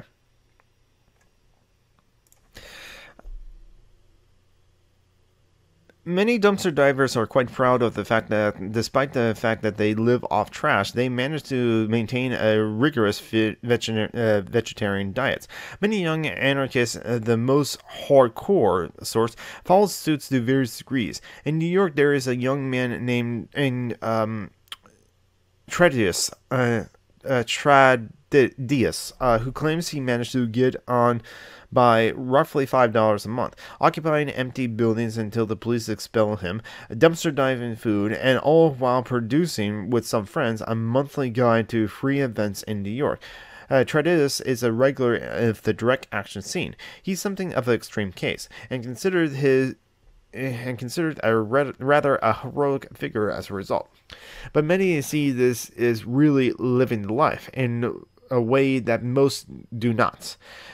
To be honest, a lot cannot. Unfortunately, it's kind of like if you're, and this is actually the arguments that like some capitalists bootlickers, I would say, they would argue to us, the like socialist, communists, and anarchists, is like, okay, then, but hey, you can just go off and live in the woods if you hate capitalism so much. Like that argument's like, why do you have a computer? Why do you have a smartphone, as it were? And it's like, listen, so not everyone can do that. It's if you're able-bodied, then yes, you can do that, and some people actually do practice that. But that's not a life for everyone, and not everyone wants that life. Honestly, I love the technology that we have. Yes, which is why, like I mentioned in the previous chapter, I don't agree with anarcho-communists. No, and David Graeber mentioned them in a little bit. Now, if they're fantastic activists and they do a lot of work in the local community for their community, I'm not going to like shun them away for the work that they're doing. I just don't agree with their ideology of like, let's all revert society back to human society back to hunter-gatherer-scavenger era things and stay like that. No, I don't agree that like civilization itself is a problem. It's more as the systems we currently have, not like civilization itself. But anyway, while few resort to, say, street hustling or theft, for those who do, there is a strong ethic of shoplifting that insisted that it is only legitimate to steal from large corporation outlets and never mom-and-pop stores. I do agree. Oh wait, no, I didn't want to do that. I wanted to click on the note number 36. I know of a number of young men having to admit, even boast of, having been street hustlers at one time or another, but fewer women, and though a certain validation of the role of sex worker has become more common since the middle of the decade. Sex work is work. No, I didn't want to like click back to the previous page. I don't want to click on 36 to get back to the book. If they can avoid it. Practice like dumpster diving are considered entirely ordinary in anarchist circles. In the kitchen of the New York offices of the Independent Media Center, there was a post for many years, the scheduling indicating at times local restaurants were legally obliged to throw away their sushi. Activists on bicycles would regularly make the rounds to pick up the piles of sushi rolls, all still neatly shrink-wrapped in plastic trays and containers, and deposit them in the IMC refrigerator. At another stop, one could regularly find perfectly edible bread bowls and bagels. As Food Not Bombs activists often point out, before major mobilization, there was absolutely no problem scrounging up free food for, say, tens of thousands of people in a city like New York. If no one wants to put in the effort, though, coming up with like utensils can often be more difficult. There is, I should also note, a counter discourse here. The majority of activists who are trying to come to some kind of compromise with the mainstream economy can just as easily dismiss the travelers and squatters and dumpster divers as crusters, courtiers, and gutter punks, coasting on their white privilege, or as middle-class kids playing in poverty in a way. That's a good point. Insulting the real hardship of the homeless or the dispossessed. Note number 37. Nope. Oh, what? Why can't I not click on the note? Okay. I don't know why that's not working. Let's click on number 36. That seems to work. Then we go to note number 37. Some of them are certainly including all of the characters in Crime Meets the novel. Often those who will make such accusations are unaware of the existence of genuine homelessness or dispossessed anarchists. Yeah, fair. Yeah, it works to go back there, but I can't click here to go back to notes. Anyway. But often the critique is mixed with some sort of ambivalence of respect, too. Most activists, and again, I'm using the term activists here mainly as a shorthand for anarchists or others involving anarchist-inspired direct action policies, do feel they have to make some compromise with the existing economic order. Most feel that one does so is very much a personal call. It's rather rare, in my experience, to hear the same sort of accusation of selling out of compromise as treason. They are so common in the 1960s and 1970s. Obviously, if one becomes a publicly agent for Monsanto or a stockbroker, it would certainly be felt to compromise one activist's credentials, but it would have to be something almost that extreme. Note number 38. During the time that I was a professor at Yale, I was surprisingly rarely challenged at this count. It was invariably a email, but people I didn't know who was not actually working with. Obviously at Yale, it was a slightly different story. And yeah, and that's the thing though, because it's only from non-leftists, only from other liberals or conservatives even, where they just they say, oh, you hate the modern society, you have to participate on. Why do you have an iPhone? Why do you have a smartphone or anything like that? It kind of ignores that, for the most part, a lot of people actually do need to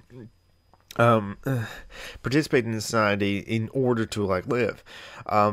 This was a terrible comic that I saw. Well, it was criticizing the position that yes, sometimes homeless people would have smartphones or have other things or have a car. They will need the smartphone to actually get jobs. They will need a car to actually travel and move around. And so it's not a good idea for them to sell their smartphone to get for food or sell the car to get for food, because the argument is that hey, why are you in food stamps? You have a smartphone, you're able to afford that. Why do you have a car? Why do you need food stamps? You have a car, you're easily able to afford that. And so there's only if someone has no smartphone, has no car, and no home, as a word, then they're truly homeless, and then they're truly are qualified for food stamps as well. But even then, to some people, no, you're not qualified for that. You gotta try to get a job. It's easier for them to get a job if they had a car or have a smartphone. Just terrible. So I'm actually no problem if starting as soon as possible, and there would be a government program or some kind of program to give homeless people smartphones for them to be able to communicate with others, or them to be able to contact other things, and possibly be able to get a job. And I'm not going to shame anyone for having a smartphone yet they're homeless, or having a smartphone yet being in poverty. I mean, I have a tablet and a computer, yet I'm an anarchist. It's not a contradiction to have all this technology and be an anarchist. Anyway, so yeah, we all participate in society and capitalism in order to survive, but we still criticize this system that we're in. Still see some liberals just dog shit on us for that, though. Obviously, here too there are exceptions. The most hardcore one's own choices, the more likely one can write off those who live a more comfortable or compromised lifestyle of life. Older activists, over 30, or especially over 40, who are most likely to have a full-time jobs, often work in industries centering around the dissemination of knowledge and ideas. In the New York scene, I know a handful of writers and journalists, as a large number of teachers, especially grade school and through high school. Librarians, even one high school guidance counselor, and many tied in one way or another to the printing industry, a very traditionally radical occupation. I mean, we still need teachers, writers, and journalists, and high school counselors as well. And the print industry is very important. Some are theater managers, playwrights, choreographers, or are otherwise adjacent to the arts. Recently, the arts. A surprisingly small number, in my experience, work full-time for NGOs, non-government organizations. At least this is true in the especially direct action ends of things. Younger activists, the majority, live in the kind of extended quasi-adolescence that I call post-students, tend towards the sort of part-time jobs that allow various flexible times and hours. This is partly because the changing nature of the job market in the U.S. has made full-time work harder to come by. This was written in 2006 and has gotten harder and harder, and now there's the gig economy, which is making it harder. And just with the gig, and now we're projected for 50% of the work to be done freelance. So 50% of the work is not being done by employees, as it were. They are independent contractors. And so those independent contractors have to work out their own retirement plan, their own benefits, and their own health care, and all those sort of things. My friend John Brockman, who hosts Social Justice Achlemy, he's an adjunct professor. He's not going to get tenure. I'm not going to say it's like part-time or like minimum wage, like doing community college professoring or teaching, but it's kind of close to that level, I think. And so, yeah, I think he only makes like $25,000 a year, if I remember correctly. And is that true? Simply for living in Seattle or working in Seattle, because Seattle has a minimum wage of $16, I make more than that. It means that like I make more than my friend John Brockman, who's a community college chemistry teacher. That just shows you how little we like pay our teachers as well. And yeah, it's like the changing market making full-time jobs hard to come by. That's continuing, unfortunately. Many end up tempting, but also because flexibility is so important to them, some pick up a specific translatable skill.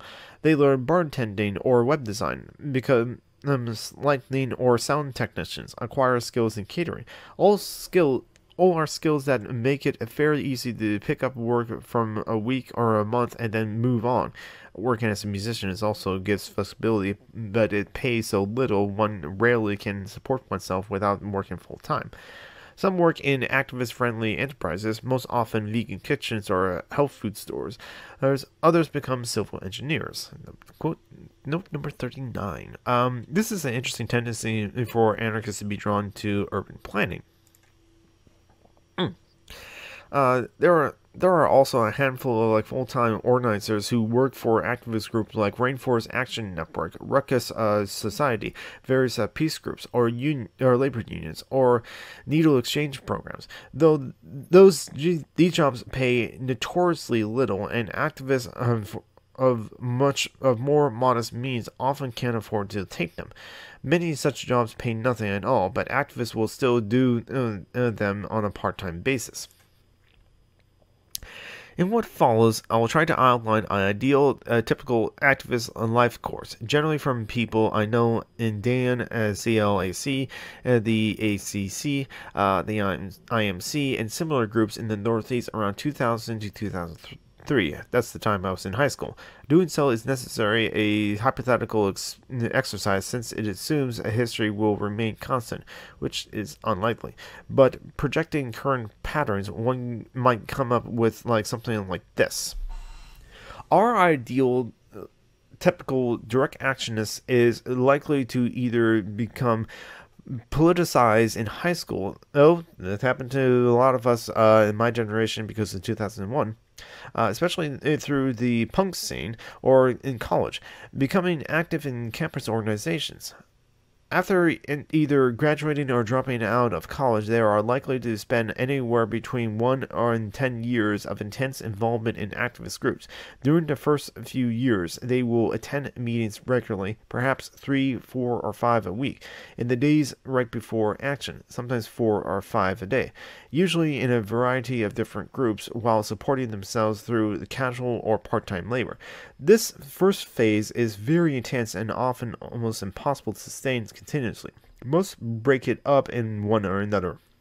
For example, one might spend 6 months doing activist work in one's hometown, then spend a few months intensely working for money, then once one has saved enough for a plane ticket, take off to some distant locale to help set up IMCs in South America, do solitary work on the West Bank or Chiapas, absorb the squatter scene in Europe, or participate in a tree set.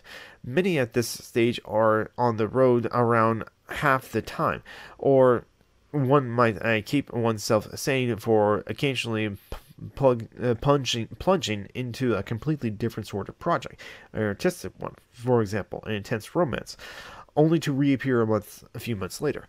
One might run off for a few months to work on an organic farm, a habit so common that there's actually an acronym for it, to work on organic farm. I know that when Tabby says wolf that she doesn't mean work on organic farm, but I'll tease her that's not what she means. I'm informed that technically this is the acronym is actually WWOOF for Worldwide Opportunities on Organic Farms, and derives from a formal network in Canada, but it can also be used as a verb more informally. WWOOF.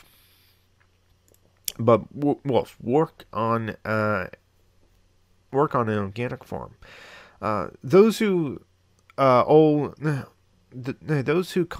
concentrate all their energies on one place often tend to burn out quickly about a year or two, and quit in explorations, or else find some specific international or community-related project to concentrate their energies on and withdraw from everywhere else. As a result, groups like NYC Dan soon come to make up a active core of and a kind of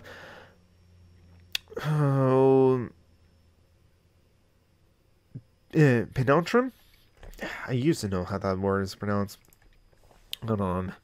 Again, look up another word. This is what I do.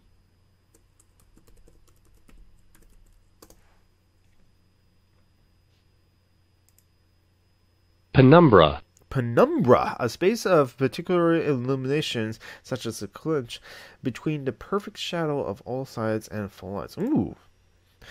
As a result, groups like NYC Dan soon come to make up a active core and a kind of penumbra of semi-related activists who were never really seen at meetings anymore, but did often show up at actions or parties, and whose knowledge, contacts, and experiences were available for those who still had personal contact with them.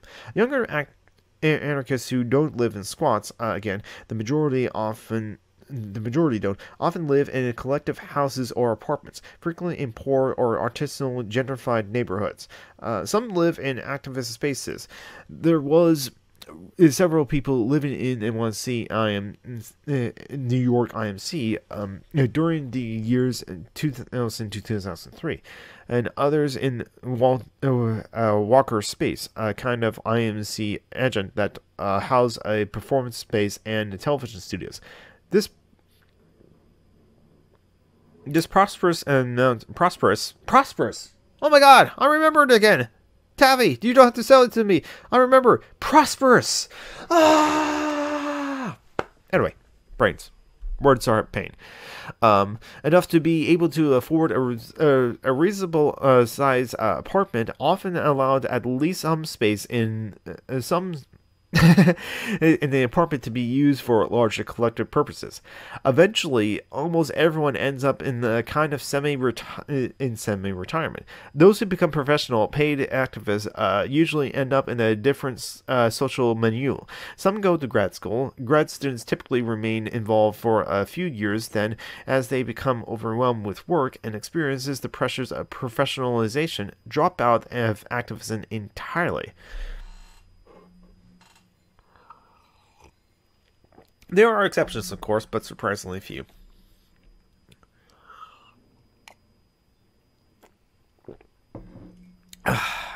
Others have children, or settle down, frequently with non-activists, or finally take a full-time career employment.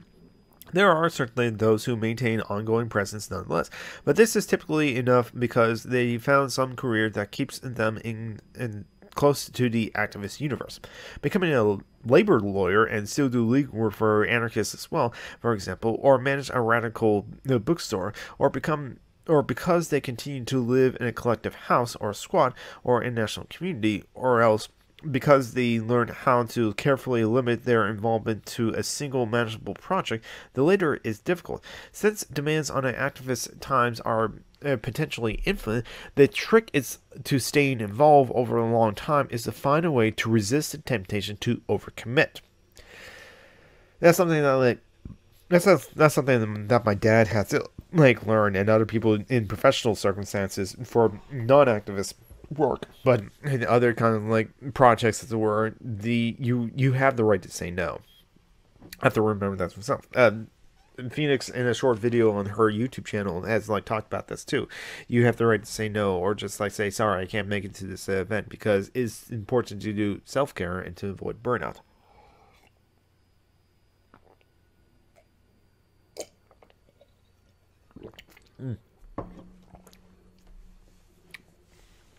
Relatively few, in my experience, successfully managed to do this.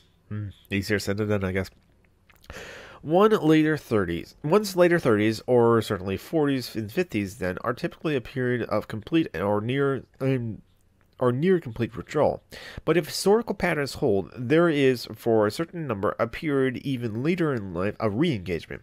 After one's children are in college, one breaks up with a longtime partner, or retires, one might very well find oneself drawn back into the world of activism again, occasionally, at least for a little while, on an intense basis as at the beginning. And now to part 2, class backgrounds and trajectories. I mentioned that the only sense... No, actually, before I continue on, it's been about an hour since the last break, so it's a good time to practice another self-care break. I might not make another cup of tea, but I will take the opportunity to use the bathroom, so I'm going to go transition over to the Be Right Back screen. I'm going to make sure to transition over to the Be Right Back screen. And everyone, take your meds if you haven't. Eat some food if you haven't. Tavi should go to make food if she hasn't. Yes, and you do that, Tavi. And then get up and stretch. That's an important thing. Do posture checks and use the facilities if you can. And I'm going to transition over to the Be Right Back screen, and I will be right back.